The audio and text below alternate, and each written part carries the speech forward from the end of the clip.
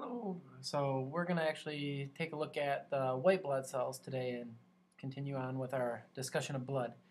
So white blood cells, also known as leukocytes, are another one of the formed elements of the blood. The leukocytes, as you can kind of see from the slide right here, are grouped into two main categories, those which have cytoplasmic granules in the cells, and those are what we call the granulocytes. These include neutrophils, eosinophils, and basophils. And probably one of the easiest ways to remember which ones are the granulocytes versus the ones that lack these granules, which are the agranulocytes, is to remember a couple easy sayings. So for the granulocytes, as you can kind of see in all of them, they all end in fill. So an easy way to remember if it's a granulocyte is just to remember that fill eats grains. In other words, anything that ends in fill is going to be a granulocyte. Agranulocytes include the lymphocytes, which there's actually a couple different types of those, as well as monocytes. And again, the saying to kind of remember this one is no grains in sight. And at least in terms of remembering which one's the most common to the least common, if you can remember the saying, never let monkeys eat bananas, that will let you know that neutrophils, lymphocytes, monocytes, eosinophils, then basophils is the correct order in terms of most common to least common of the white blood cells. You can kind of see here, this is just showing you a cartoon version of a few different pictures of the different blood cells. You can see the different white blood cells have some differences in color as well as shapes of their nucleus. And we will take a look at each of these and talk specifically about the main function of each of these different leukocytes. So again, standard counts on these ones is about that 4 to 11,000, depending which book you read. It might say 5 to 10,000 per microliter, really somewhere in that range. And again, the main function of the leukocytes is to provide protection to the body. And again, as we talk about the immune system and other things like that, you'll see that it really is the function of these white blood cells that performs most of the functions of the immune system. And in terms of how long can these last in the bloodstream, again, not something that I would say would be one of these things that, again, memorize exactly all of the stuff that you need to know about this. I mean, the lifespan of these things, they can be anywhere from a few hours until several days or years, depending on which type of cell we're talking about here. You can see there is 5 different types of these, so we will take a look at the neutrophils first. The neutrophils are the most common of the leukocytes. I think it says there anywhere from about 50 to, in some cases they say up to about 70% of the white blood cells. This one of the ways to kind of tell it apart from the other ones is its cytoplasmic granules. They are somewhat distinct, but probably not as distinct as you'll see with the eosinophils or the basophils. The other thing you'll see on this one is it has a multi-lobed nucleus. So if I kind of highlight it right here, you can see multi-lobes to this. So in some cases up to 5 lobes of the nucleus here. This one can be in circulation for a number of days, up to a number of days, and sometimes as short as a few hours. And really when we look at this one, its main job is to be a phagocyte of bacteria. So this thing is a rather picky eater. It's going to find a little bacteria coming along. It's going to come along, engulf it, digest it, break it down. You can kind of see that on this next slide right here. You can see it takes in the bacteria right here. It then fuses with the lysosome, digests it, kills it off, degrades it, gets rid of some of the stuff there, and to alert the rest of the immune system, it may present parts of these antigens so the rest of the immune system can see pretty much what was in you.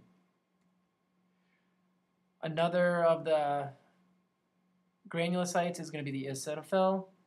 It actually gets its name from the fact that the main stains that you a lot of times use on body tissues and other stuff like that is what we call an H&E stain or a hematoxylin and eosin stain.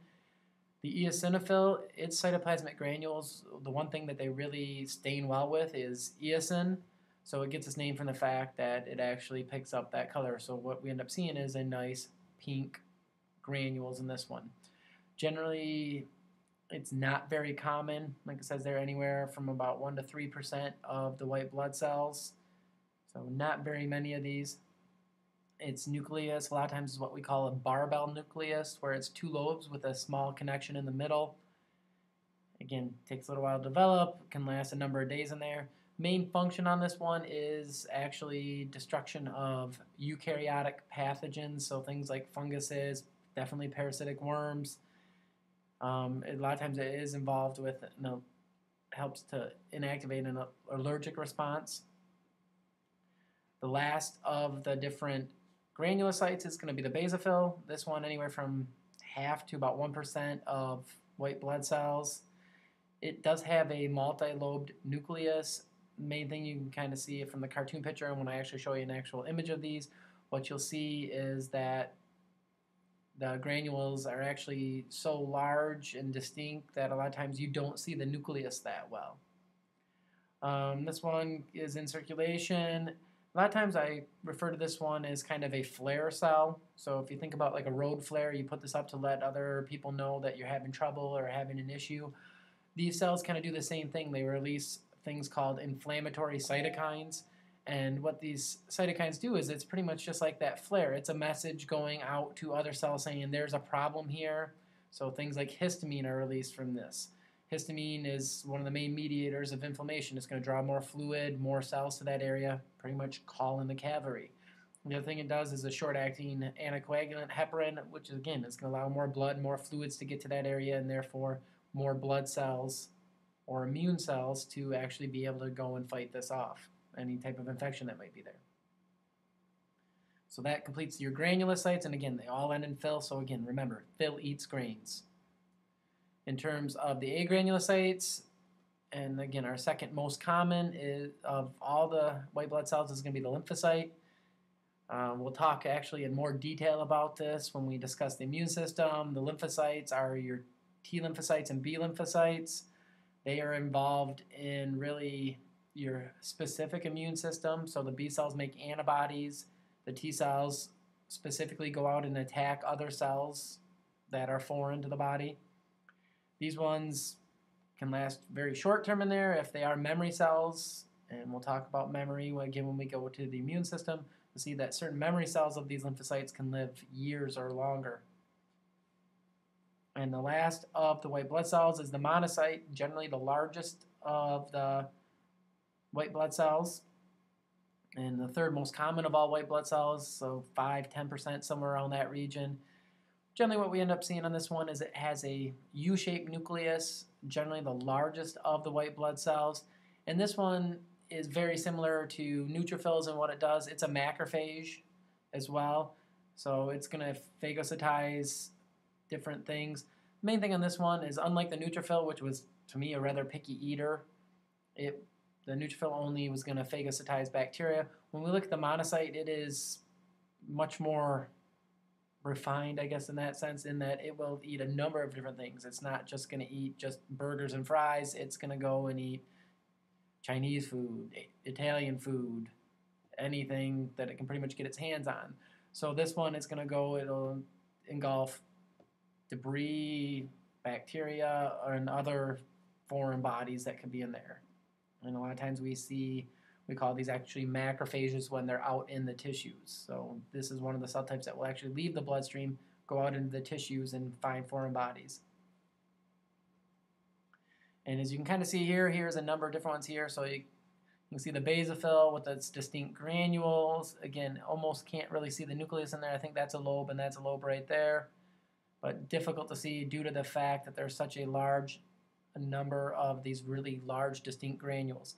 The eosinophil, you can see it stains a little bit more red. It has these cytoplasmic granules. This is what I meant by that barbell nucleus. One lobe here with a little connector in the center.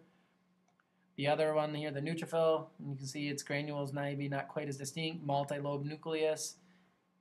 One of the ones that you can get confused are the monocytes with the neutrophils. So the monocyte, you can see no granules in here, U-shaped nucleus, and the lymphocyte is generally smallest with a rather large nucleus that's taken up quite a big portion of the cell. And as we said, some of these will actually have to leave the bloodstream to help fight stuff off, and we're going to see leukocytes, when they actually travel outside the blood vessels, are going to do this through a 3-step process. So the first step is margination, followed by diapedesis, and finally chemotaxis. To me, the easiest way to explain this is how leukocytes are going to leave the bloodstream is a lot like how you get off the highway. So the first thing when you're traveling along the highway, you're going to know your exit's coming up. First thing you want to do is you want to get over in that right-hand lane. And that's basically what happens with margination. They get over to the side and are actually going to start rolling along the surface of the vessel wall here. So to me, a lot like getting over in that right-hand lane. Once your exit comes up, you're going to take your exit. That is diapedesis. With a diapedesis, these cells actually squeeze their way through the spaces between the cells and work their way out or in or out of the capillary. Finally, if you're going someplace, you're probably going to follow the directions that you have, or you might follow your GPS to wherever. That's basically what happens with chemotaxis.